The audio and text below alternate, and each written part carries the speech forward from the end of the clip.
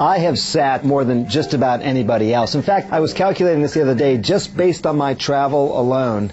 I have traveled enough to have circumnavigated the earth 100 times. And I know that sitting can be really bad for you. We humans did not evolve to be sitting creatures. We evolved to be naturally moving all day long. In fact, some people have called sitting the new smoking. One of the big concerns is something known as DVT, deep venous thrombosis. Think of these clots that are forming in the deep veins of your legs.